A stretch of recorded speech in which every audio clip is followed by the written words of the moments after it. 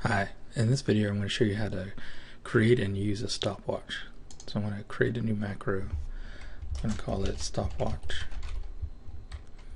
Put it in the tutorials category.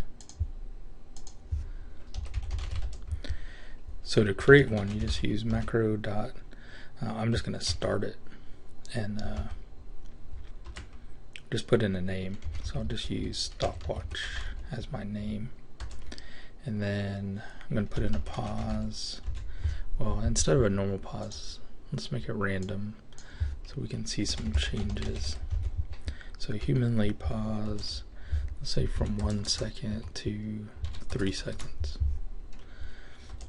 And then let's say you want to see what the value is.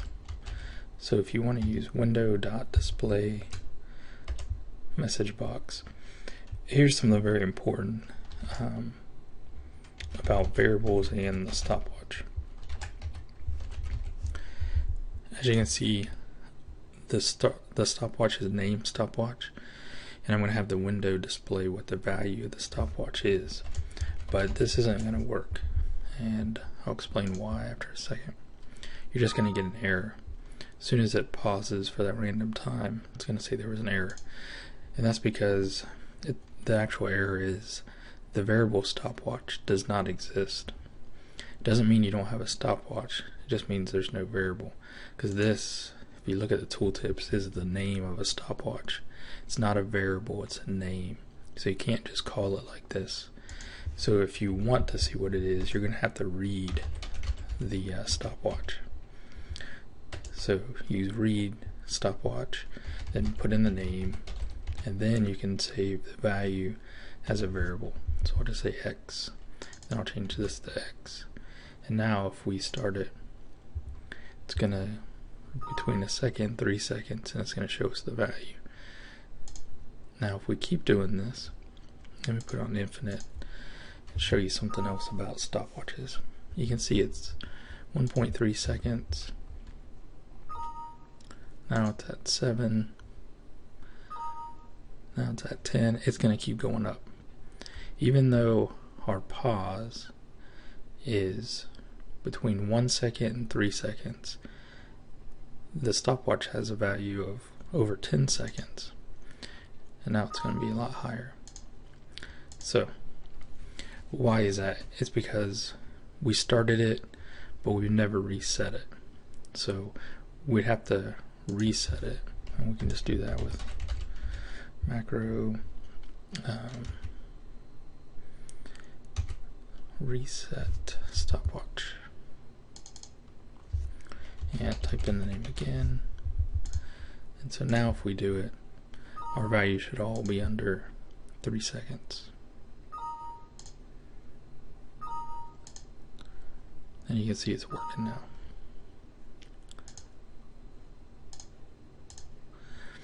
Okay, so how would you use it? Because most of the time you're not just going to read it and put, you know, what is the time. So I'm going to get rid of some of this and then show you how to use it. So I'm going to make an if statement. If let's say the stopwatch macro.stopwatch is, let's do less than, let's say less than 1.5 seconds, right in the middle. Then I'll just display something. Window.display. It was less than 1.5 seconds. And then if macro dot stopwatch is greater than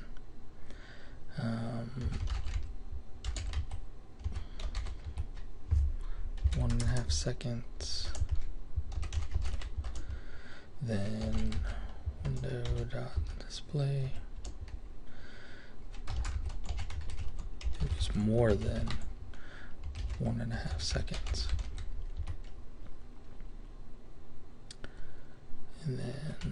Yes. Alright, so we're going to have a problem here too, because like I showed you before, we haven't reset it. So we're actually going to have two problems, but macro.reset stopwatch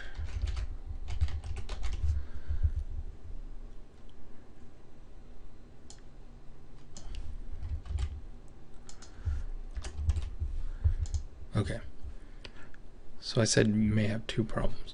One is if you had greater than first, then it would reset the stopwatch, then go down to this one, it's always going to be less than. So you got to make sure less than is above greater than here, or you'll just get a double one. It'll say greater and then almost automatically it'll say less than after that, and you don't want that to happen. So let's see what we have now. It was more than 1.5 seconds, less, more. So it's working properly right now. That's what we want. So we got it started. If it's less than 1.5 seconds, we saw that it displays this one. If it's greater, it displays this one. And we have resets in there. So that's pretty much how you use them. But let's say in the real world with your macros, you're not going to use both less than and greater than in one macro. You hardly ever are actually going to use less than. Most of the time it's going to be just greater than, because most of the time, let's say in games, you have a buff and the buff lasts 2 minutes, so you really only care about when it goes past that 2-minute mark, and so or you get close to it. So all you'd have to do is change this to 2 minutes and then change this window display box to whatever you want it to do. So if it's a buff, you're probably going to press a key, so you use keyboard.press key and then whatever number or key your buff is, and that's pretty much how you use it. So if you're using it for like a buff, you're probably not going to have this in there. This is pretty much all you need. You have your macro that starts the stopwatch, do whatever it is you're going to do, attack something, then heal you up afterwards, loot, and then check the stopwatch and see if 2 minutes or whatever time you need the buff for. And then like if your buff is run out, then keyboard press key, whatever the key is for your buff. So that's how you use it like in a game, and this is pretty much all you need as far as the coding for the stopwatch. Starting it, checking to see if it's past a certain time period, then doing something and resetting the stopwatch, and then just looping this, I'm using infinite here for as long as you need. Alright, I hope that helps.